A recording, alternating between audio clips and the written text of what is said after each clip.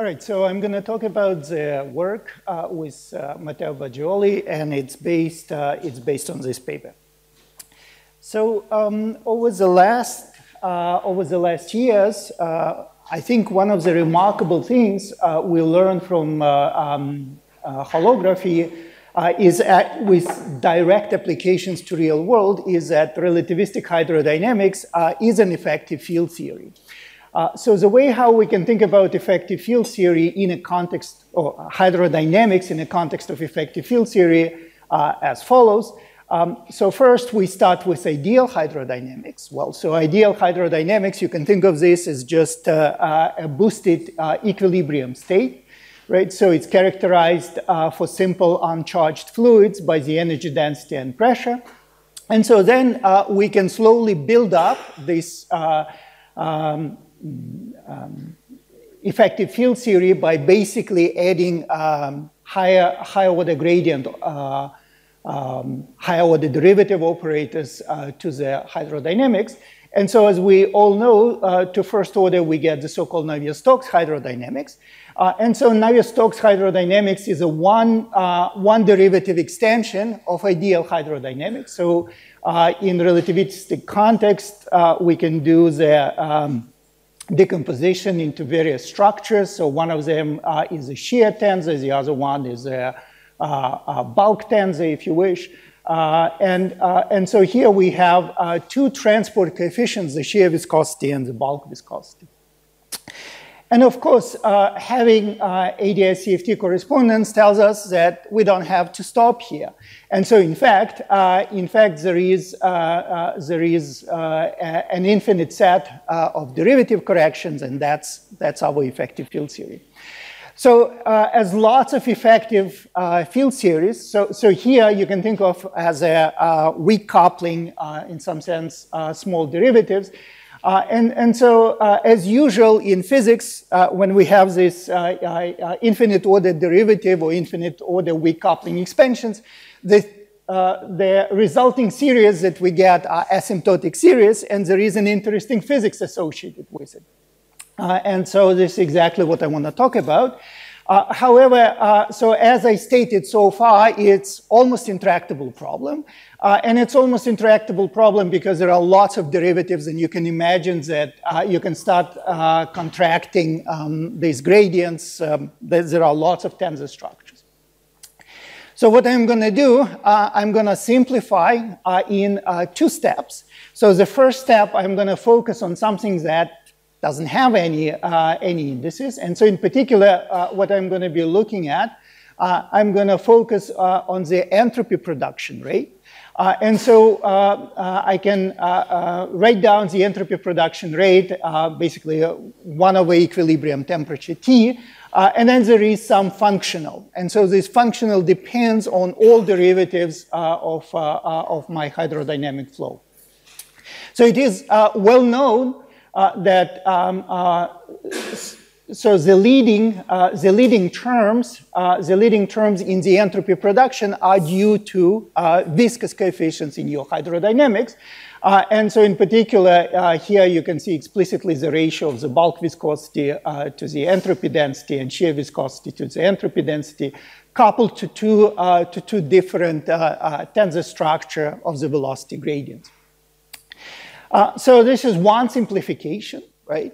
And so now what people usually do when they ask the question, what's the large order structure of the hydrodynamic expansion, they focus on some symmetric flows. So that's as far as I know. So people usually focus either on boost invariant expansion. This is not what I would like to do. Instead, I'm going to look at a different type of flow. It's equally symmetric, and it's simple to analyze. So this is the so-called homogeneous and isotropic expansion. So how you can think about homogeneous and isotropic expansion? Well, so in a local, so this is a flow with a local rest frame velocity, which is just 1, 0, 0, 0. However, the derivative of this local velocity is non-zero, and so it's just some constant number. So alternatively, instead of thinking of it as a hydrodynamic flow, what you can think of is that you take your plasma, you take your fluid, and you just put it inside a de Sitter universe. And so this is sort of an alternative description how you can sort of trade the flow in terms of expansion of the background geometry. So the two descriptions are equivalent. So what I want to emphasize that for this particular flow, unlike the boost invariant flow, the shear tensor identically vanishes. And so you immediately see already here that if I want to focus on the entropy production, if there is any entropy production, it will come from bulk viscosity. So that already tells me that if I want to push this thing forward, I need to focus on non-conformal examples of fluids. And this is something that Kostas gave an excellent overview earlier today. So let me be a little bit sketchy here. So the idea is that we have a Lagrangian of a non-conformal gauge theory. And so we get this non-conformal gauge theory by starting with a conformal fixed point. And then we deform it by relevant operator of dimension delta. So everything that I'm going to talk about is going to be to leading order in this coupling constant. So in other words, if I focus on the equilibrium configurations in my non-conformal plasma, then those equilibrium configurations correspond to RG flow, which is very close to a conformal fixed point. And so now, if you ask the question, what would be the entropy production for the homogeneous and isotropic expansion in a non-conformal plasma, then what you will find out is basically by this overall factor comes from dimensional analysis. So over here you see h squared. So this h squared basically came from this divergence of the velocity profile, which is a Hubble constant. You can see it over here. And then the rest, again, as I said, is just dimensional analysis. However, there is this very interesting function, omega. So this function omega, it is this function that encodes all derivatives of the flow that we're interested in. And so, so we made a very simple choice of the flow, and the simplicity is characterized by the fact that despite I'm having all these arbitrary gradients with arbitrary contractions, it just becomes a function of the ratio of h over t. Okay, so now, now what we can do is actually look at some very specific examples, and in specific holographic examples, we can compute this function. And so doing a order by order hydrodynamic expansion, it simply means that we do an expansion in this parameter h over t that's supposed to be small. So the smallness of this parameter tells us how close we are to the adiabatic expansion. And so in these explicit examples, what you will find out is that this coefficient Cn has this nice property. Cn plus 1 divided by Cn is proportional to n, which implies that this is an asymptotic series and has a zero radius of convergence. Good. So what I told you so far is actually an old story. Well, not that old, so it's been known since 2013 due to the seminal work by Michal Heller, Romuald Janik, and others. And so what we learned from those discussions is that hydrodynamic expansion has zero radius of convergence. So the interesting thing is that this series can be Borel resummed. So those of you who are not familiar, I will, later on in my talk, I will explain to you what I mean by that. So what's interesting is that after you do this resummation, you can actually identify what is the physics that's responsible for the for the zero radius of convergence of your hydrodynamic expansion. And in the case of fluid, relativistic fluid hydrodynamics, as those gentlemen taught us, so this is the physics of non-hydrodynamic modes. Previous speaker reminded you that those non-hydrodynamic modes, those are the quasi-normal modes. Okay, so this is a story of a fluid hydrodynamics. So now I was very happy that I can use something that I worked when I was a student. So that's before I decided to do anything related with string theory. And so this is a work with Jim Satner that we did in 1996. So what we did then is that we looked at Hooke's law. Okay, so what else can, is there anything interesting can come up with Hooke's law? You know this probably from your middle school or wherever, that when you try to pull the springs, then the force is kx. What they don't tell you in middle school is that that's not the whole story, right? And so usually the springs are nonlinear objects, and so there are corrections, K2, K3, and so on. And so what we argued in Jim, so an interesting, so we had quite a discussion with the PRL referees at the time, because they were saying, what's this? This is absolutely useless, and we agreed with that. Okay, but it's still cute. So what we argued that actually, if you think about these higher nonlinear corrections to the Hooke's law, and if you're talking about brittle materials, then the elastic theory of brittle materials has zero radius of convergence. And moreover, we actually wrote some formulas, so I'm not going to go through the details, so you can look at the papers that we wrote. And the bottom line is that there is a kind of similar expansion as the expansion for the hydrodynamics I was referring to earlier, except that here you have, you can focus on, say, some bulk modulus or shear modulus, whatever.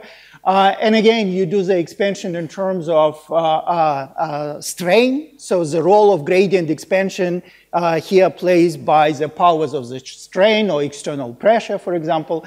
And then you will find out that the coefficients here grow like n/2 factorial. So here, the asymptotic expansion of brittle elastic theory is due to the fact that when you have a brittle material at a finite temperature, there can be a thermal nucleation of cracks. So it's the physics of cracks that's actually responsible for these particular tails in the asymptotic expansion of the theory of brittle elasticity. So this n/2 factorial actually depends on dimensionality of the cracks. So if you look at the cracks in three-dimensional material, it's a different, it's n/4 factorial. Right, very good. So what I told you the story where superficially elastic theory and hydrodynamics are similar, right? So they both have well-defined effective descriptions. By effective descriptions, I'm talking about this high order of gradient expansions or strain expansion. Both expansions are asymptotic series, and there are non-perturbative effects responsible for those guys being asymptotic expansions. However, the two are also very different, right? So in a case of plasma, fluid plasma, those are the hydromodes, and in case of elasticity, those guys are cracks. And you say, so what? Okay, so you say, what's the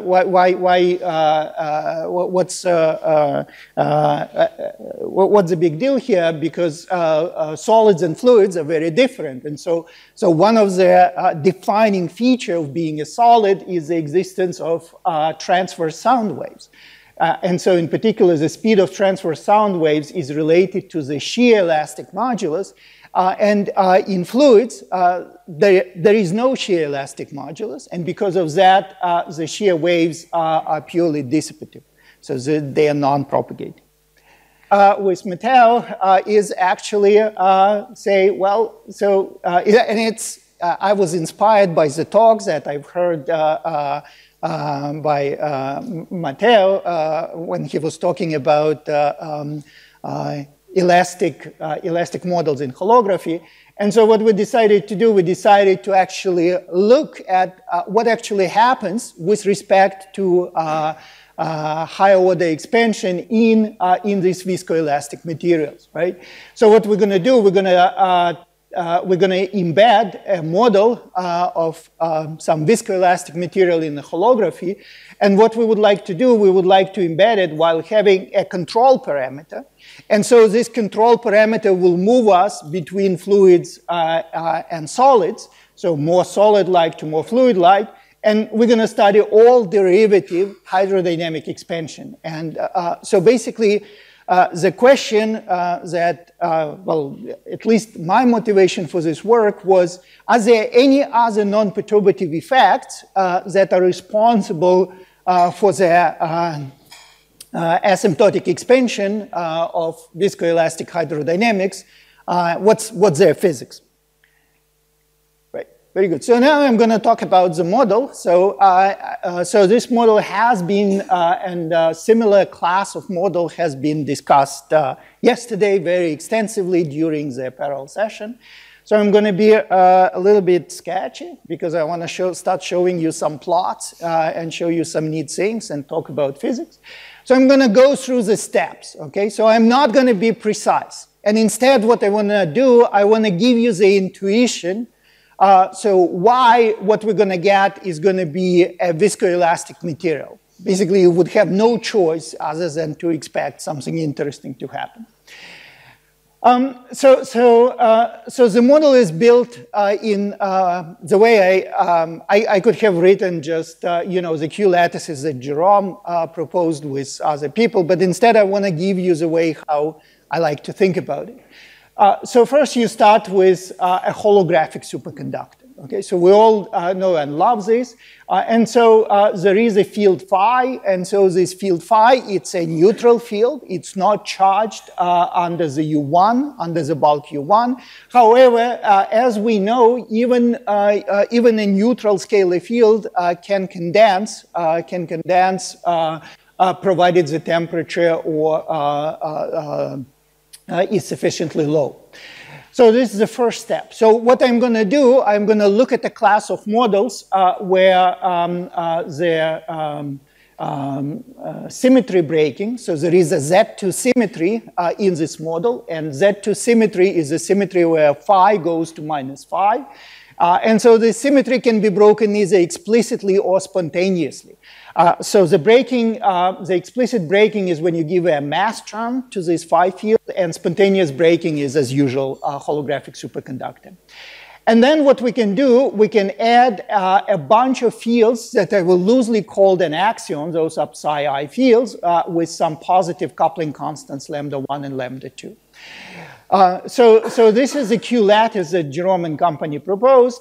And so what we're going to do, we're going to turn on the non-normalizable components for this field psi I. So there will be a profile psi I is equal k times x. So why do we have a lattice? Okay, so once I will convince you that there is a lattice, then you shouldn't be surprised that there is a theory of elasticity in here.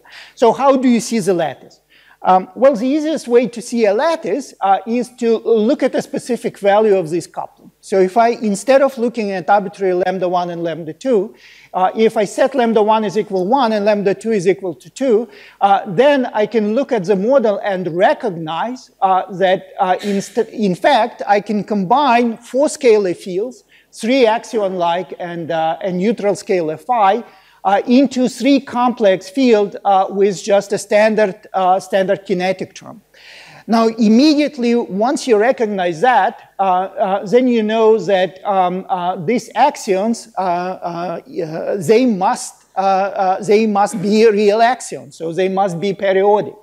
And so the periodicity of these axions, once I turn on a source term for them, immediately implies that my spatial coordinates are periodically identified. This is your lattice.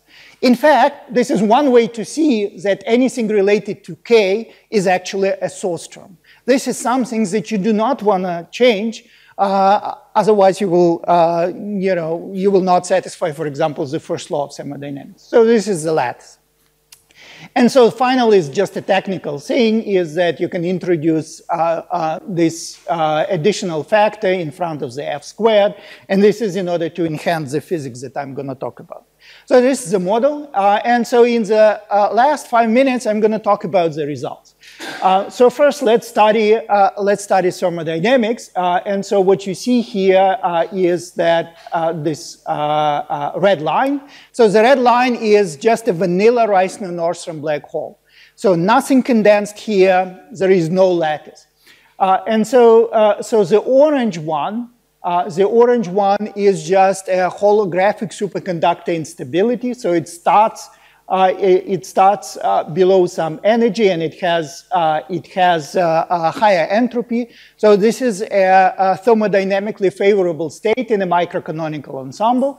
And then now, as you start cranking K, as you start introducing lattice, and your lattice spacing becomes smaller and smaller, corresponding to larger values of K, you again see the spontaneous phase transition, the Z2 symmetry breaking transition, but this transition is actually delayed.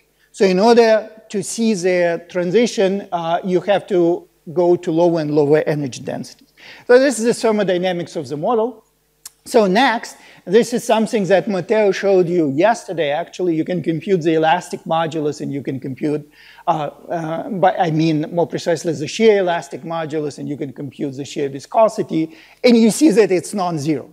For me, given that I don't have much time, I'm not going to talk more about this, though there are some interesting things to be discussed here. For me, it's important that there is a non-zero shear elastic modulus, and so what I have is viscoelastic material. Very good. So now, everything that I was talking before, that you need to build up this function omega sub delta, depending on the dimensionality of the operator that breaks conformal invariance. So you have to do some explicit computations, right? So you compute higher order hydrodynamic expansions, you do the Borel resummation, and you look for their singularities in a Borel transform. What I highlighted in this transparency is exactly the technicalities what you go through. So this parameter, this G, is actually a ratio for particular homogeneous and isotropic flows that we're discussing. That's the ratio of H over T. So you get the series expansion, which is factorially divergent. So what you do, you're going to construct a Borel transform, which is basically taking the original series and dividing the coefficients by n factorial. So if you do Borel resummation, as given by this expression, so if you're going to do a Taylor series expansion substituting the Borel transform over here, you're going to recover the original series. However, the Borel resum you can think of as being a continuation of your original divergent series. Now, if you look at this integral representation, you will immediately see that whenever there is a pole in a Borel transform, there will be an essential singularity. And it is the physics of this essential singularity that is responsible for zero radius of convergence.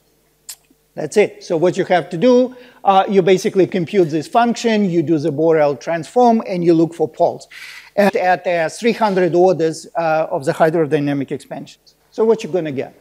First of all, there is no lattice. So what I am showing you is the bunch of blue dots. So the blue dots are the poles in the Borel transform. So those are the guys that resummation of the asymptotic expansion tells you is responsible for the asymptotic character of the expansion. And so the crosses are the quasi-normal modes computed a long time ago by Starinets and Nunes. And so you see the perfect agreement. So in fact, this is something that we did in the earlier paper with Michal Heller and Jorge Noronha. So there is, this just repeats the story that I told you, that for this homogeneous anisotropic expansion, once again, the asymptotic character of the expansion is due to the physics of quasi-normal modes. Now we're going to turn on this parameter k and see what's going to happen. So, this is a little bit busy plot, and so I will try to guide you through it. So you see once again the green crosses. So the green crosses are the quasi-normal modes computed by Starinets and Nunes. So those were the quasi-normal modes at k equals 0. However, now my k parameter is rather big, right? So it's equal k over t is 100. And so what the orange line tells you, how does the fluid quasi-normal modes move once I turn on the parameter, this viscoelastic parameter k. And so at the end of the, once k over t reaches 100, I'm reaching this red cross. So what you see here, and you see once again, you see the bunch of blue dots, and there is a perfect agreement between the blue dots and the red crosses. So unfortunately, despite all this work, you didn't find the cracks. And instead, what you see is that even though the material is viscoelastic, still the hydrodynamic expansion is asymptotic, but the physics of those expansion being asymptotic, again, are just governed by the quasi-normal modes. I'm almost at the end, so let me point out something that you already see, some interesting features here. The first one is that what happens with these quasi-normal modes, they approach this purely imaginary axis. Actually, so these are not exactly the quasi-normal modes. So those are I times quasi-normal modes. So the guys approaching purely imaginary axis means that their quasi-normal modes become more and more real. Okay, so the imaginary part vanishes. And so this is the most dramatic example that you can see. So over here, what we take k over t being equal 1,000, and you can see that the quasi-normal modes, and you can see again the blue dots agree with red crosses. That's the agreement between the quasi-normal modes and the poles in the Borel transform. After 300 orders of the hydro expansion, there is an agreement. But what you see is that those quasi-normal modes, they stop being a quasi-normal mode, and they become like your normal modes in the solid. So they are almost non-dissipative. Okay, so in particular, the imaginary part over the real part of this guy is like 10 to the minus 19. Okay. So this is rather interesting, and so in particular what this implies that if you would look for the thermalization in this system, the thermalization will be incredibly delayed. So those modes will thermalize, almost never thermalize, right? Just because they never dissipate. All right, so I'm going to my last transparency. So unfortunately, I didn't have time to discuss, when I was talking about shear elastic modulus, I didn't talk about explicit symmetry breaking, so I talk about spontaneous symmetry breaking. I didn't talk about elastic modulus and lots of other things. One thing I want to emphasize, what I didn't talk, but it's in our paper, and I think it's an interesting observation, is that large order hydrodynamics knows about instabilities and knows about spontaneous symmetry breaking. So by definition, hydrodynamics and this derivative expansion comes from integrating out all gapped modes. It turns out that hydrodynamics doesn't know whether the gapped modes are above 0 or below 0. So in other words, if you have a hydrodynamic expansion, you can integrate out the unstable modes. Okay, and what we showed in the paper that when you do this large order resummation of hydrodynamics, you actually recover the instabilities of your system. Very good. So there are a bunch of open questions, and I see Jerome is getting up, so I'm going to stop here. Thank you. Thanks, Alex. We're running over, so just one very quick question. Otherwise, save it for the coffee break. Conrad. Yes. Is this reservation done only in formal hydrodynamics or in arbitrary equation of state? So we did it in, what we wrote in the paper was in regards to this model. However, we did it for a bunch of other models which didn't even make to a paper. So I would say that the physics outcomes is exactly what I was telling you, that even though there is a solid part of this viscoelastic material, the properties of the high order hydrodynamics still governed by quasi-normal modes. And so we do not see signature of any other non-perturbative effects in the hydro expansion other than quasi-normal modes. There is an interesting thing which is related to, and again, I encourage you to look at our paper. This is something that we call a wall of poles. So we do not know. So this is something that we do not understand what is going on here. It can be an artifact of the Borel resummation, or it can be some physics. So there is an interesting behavior, what happens with those poles when you do this resummation as a function of your solidity parameter. Okay. All right, so let's draw that to a close and thank Alex again.